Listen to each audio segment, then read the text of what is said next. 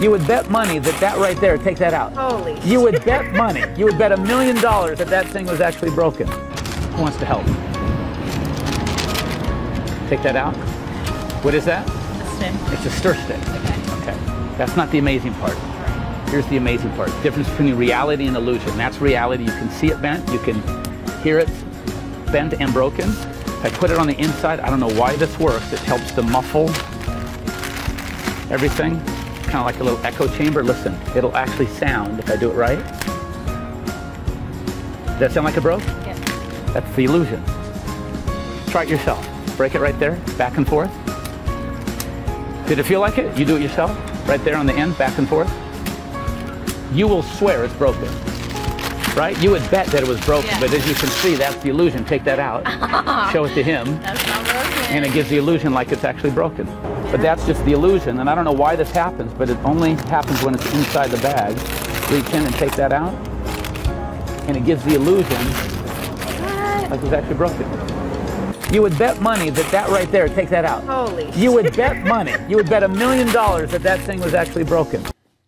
Okay, the method for this is patently simple, but I have to tell you, when Grippenwald and I thought of this, we were elated because I said to him, what if we did that old toothpick or matchstick in the hem of a handkerchief or napkin trick? And we came up with all these different things, like, for example, the overlay is over here. So we thought somehow some way to put it in there, and we thought we'd tape it. And I'm like, tape it? No, these things are supposed to be completely impromptu. I don't want to go to the prep bar for too long. I don't want to borrow tape. We let it stay dormant for about a year. And then all of a sudden, Grippenwald goes, ding, ding, ding, ding, ding. I'm not sure he said that out loud, but I actually heard ding, ding, ding. And he thought, right here, look at this. You put it down there, proving, again, that Starbucks makes these props specifically just for magicians. That's crazy. Would you do this effect? Yeah, absolutely. Look how bloody simple that is. And all you have to do is push it all the way over. Now, the reason I broke it at the outset, ostensibly, is to say the difference between reality and illusion. There's reality, I really broke it, but the real reason for saying that is so it fits. Look, because that's a perfect size. When they're brand new, they don't fit. Okay? So turn the negative into a positive. So you do all this in advance. Wait, tell me how long this preparation takes. Sorry, was that too long? Right there. So that's about a second worth of preparation. So just get it right there equally in the middle, and you are ready to go. In fact, Starbucks made these bags so the overlap is a little bit tighter now. There's only one deficit or detriment here is if you've got backlighting. So right now we can see it kind of. Actually, you know really what? Can't. It looks like the crease. It actually looks like the crease now that I think about it. Yeah. Wow. And even on that side. Oh, that looks pretty good. Okay. So from the very beginning, you put this on the inside. The reason I do that is because I don't want to say, look, an empty bag. Right? Because if you say that, now they're going to want to look and examine and be the judge of it themselves, and they may feel it. In fact, when I first did this for you, I don't know if you knew this, I said, reach inside. So let me do this. I start with a stick in the bag. I say, reach inside, pull out the contents. If he's pulling out just one thing, he knows it's an empty bag. Right. The first time he did this, and I don't think you noticed. So do it for me. You say, reach inside. Can you say reach inside? Oh, sure, I can do that. And he grabbed it by the end. I was waiting for him to go, you know, that's a very sturdy crease. I don't know who's going to do that, right? Yeah. So I said, I even hand it to you. Yeah. And you don't have to say hold on to it. You just do this. Now watch this. I didn't say hold it. So it's just like, it's a natural reaction. You know, babies do that. You put something in their hand, they actually... I'm going to start doing that. That's so great. Who's that cute little baby? Who's your bushy boo? So he pinched himself. He's so cute. Yeah. So now I'm going to do the same thing to look like that one that was prepared. So I say, listen, listen. That's reality. Mm-hmm. Listen, and I can break it off myself or have him break it off. You're convinced that that's reality. You saw it break, you heard it break, but if I put it in the bag, I don't know why this works. So now I'm doing it with this, with all the creases and everything, or the edges facing me, all right? And I place this over here like that, and I go a third of the way down. I go right there. So on the inside, I go a third of the way down. It's straight across from here to there.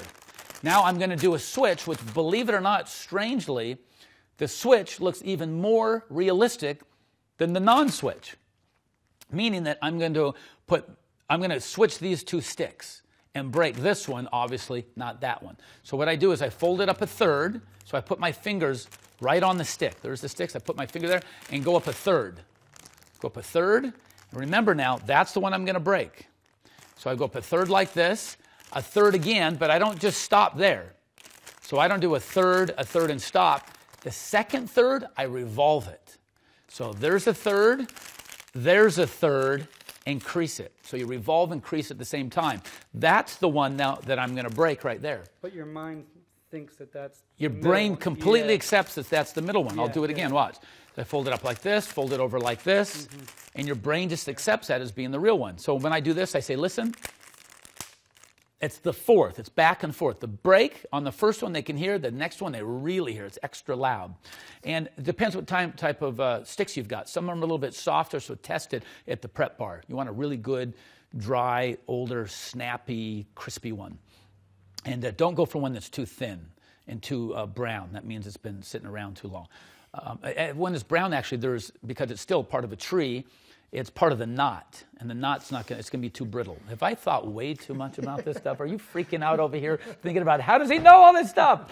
I've done this at least 1,000 times. This is my 1,000 timer. So just to prove to him, break it yourself over there, back and forth. Now do it over there. Now notice how each time I can hand it to him like this, or preferably hand it to him so he doesn't grab there.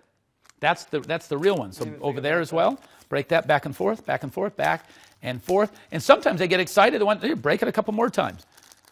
I mean, isn't that a good illusion? Over here, you're swearing that you broke it, right? Absolutely. The only one way to prove to you that it's not broken, and I just give it a little snap like that. Don't do it too hard because this thing might fly out. That's on the old bags. For right now, that thing is in there really tight. You could give it a good little snap like that, but be cognizant of that. And I could have him reach inside and pull it out, but he still might want to examine the bag. So to preclude any of that, I simply rip it right there on the crease line, and it creates a dramatic theatrical tension anyway, like what's going on, what's going on. And when he finally sees that and only that, he's 100% convinced that that thing's completely empty. And now here's my favorite part. My favorite part, don't get ahead of me. They're already broken. Makes it so much easier now.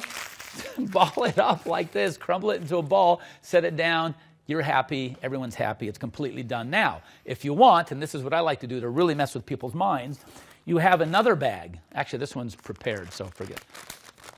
Just like bubble wrap. Oh, I can't not do it. Oh, that feels so good. So what you do is you get another one that doesn't have sticks in it. I was just playing with you. That's the only bag I had. So one that has no sticks in it. You rip it just like before.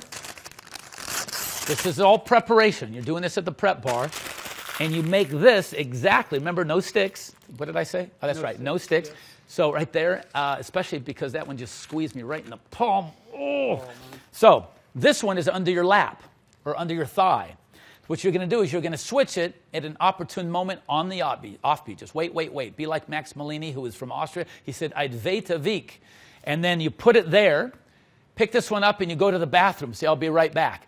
I'll measure where that is. I'll visually remember that it's next to like a little knot in the table. I'll leave it right there.